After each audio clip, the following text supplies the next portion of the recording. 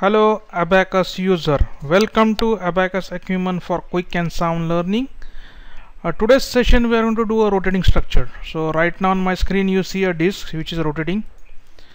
This will be a fun video where you can model a disk and you can model a rotation. So there are the learning point of view, there are a lot of learning out of this.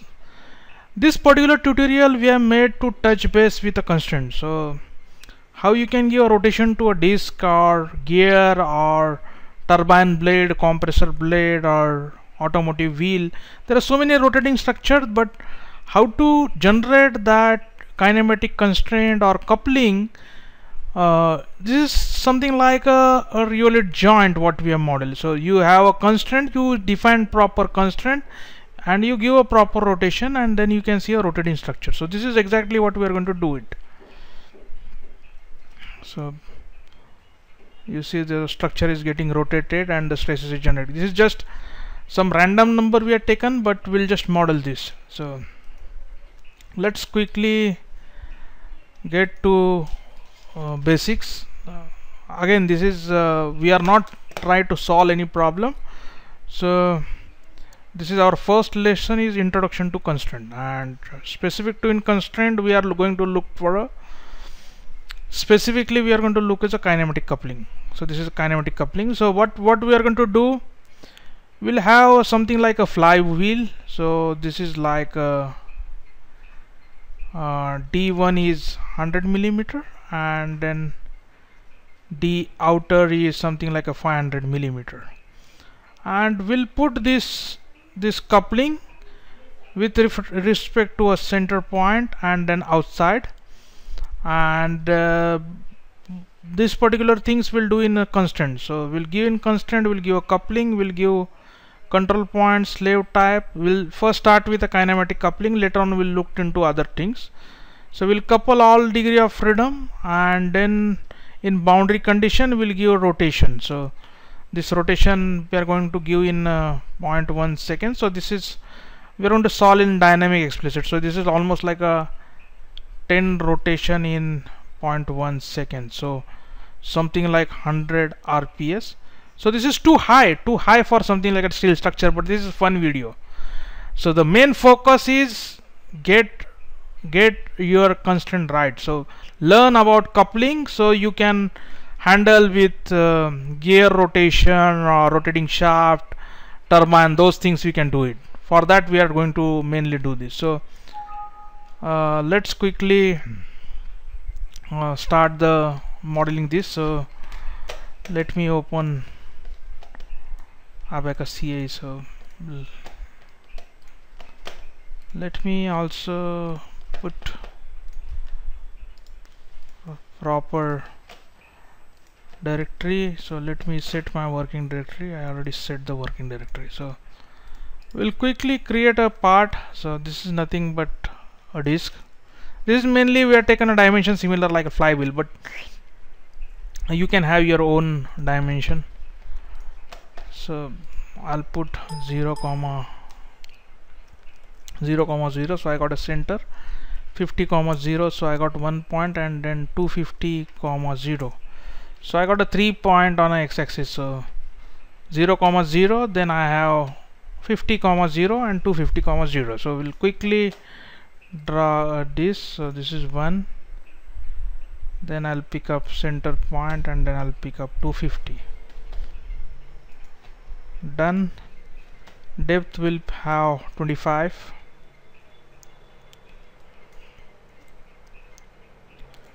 So we created the depth. So we just quickly created a disk.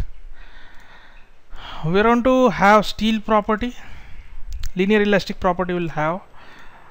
We need to put a density because we are going to solve this in dynamic explicit. If time permit, will show how to do this in even Abaqus standard also, then you don't require density. Then 210 e power 03 and 0.3 is a Poisson's ratio. So this is we are done. Then we'll quickly create homogeneous solid structure, then we'll just assign that to disk. So we decide assign the property, we'll create a assembly, quickly assembly. We created the assembly. Now we'll create a step. Mainly we'll say rotation, and this will be dynamic explicit. We are going to run with 0.1 second. Then we'll go to the interaction. Now this is the important things what we have to do. So before that, this is the important learning. So before that, I'll first go to the part and I'll just create one reference point. So you go to the part command, you go to the tool, you go to a reference point, and then I want a reference point somewhere between these two. So it is like x0, y0, and if I do a 12.5, I can get into center. So let's see where I got it. So I got a right reference point. So now before going to this coupling definition, I'll just create a set, because this coupling will be with reference point and this inner surface. So to easy for picking up, we'll just have a surface generated here. I'll say slave. You select inside surface, and then you create one more is reference point, and then you select that reference point. So you've done that. Now you go to this constraint manager, create, you give whatever name you want, your different constraint. We are going to do rotational joint, so we'll focus on coupling. Coupling will say, we'll select the constraint control point, go to the set and select the reference point in the center, and the surface you select the slave surface, and you say constraint degree of freedom. So you are going to couple kinematic coupling with this point with all degree of freedom. Your different option, like you can specific point, adjust the point line on the surface. There are different things you can explore if you want, and we are done that. So if you done that, then it will show that you see this is what kind of coupling constraint we have put. We'll have load, which is going to, we are going to just put a rotation, and we'll select that and then put all constraint, and then we'll put this as a 10 pi 31.4. we need to create a amplitude. So time is equal to 0, amplitude is 0, and time is equal to 0.1, amplitude is 1. So we are going to get the speed from 0 to 1, this angular rotation of 100 rps in this 0.1 second. So that's we are given. Now other important thing is how this rotation is going to taken. So I'll just go back and show you how it takes.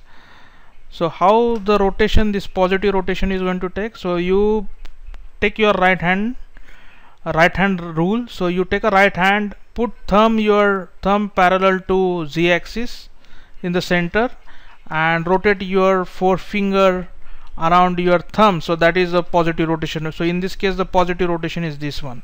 So once you put positive, it is going to rotate about this like this. So this is a positive rotation. If you put negative, then it will rotate about this. This is about a right hand thumb rule which Abaqus use. Meshing, again, I don't want to do very fine mesh, and this is a quick one. So I'll suggest for your problem you go for a fine mesh, but we are going to use a coarse mesh for this problem, because we need, our main intention is to show you the coupling how to do a coupling. So I'm going to put something like a 10.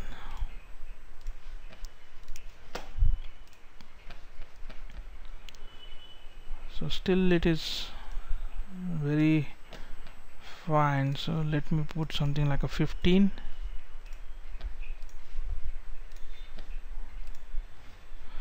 15 is okay for me because I want to do a quickly problem. Jobs, then create jobs, and then we'll say rotation.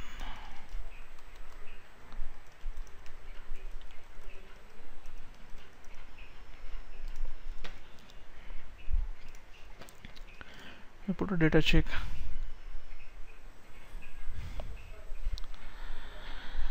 Let's see if there is any error in preprocessor related. We'll quickly check it, and then we'll, if nothing is there, then we'll submit the run. So there is no issue with this, so let's submit the run, and then just wait for the results.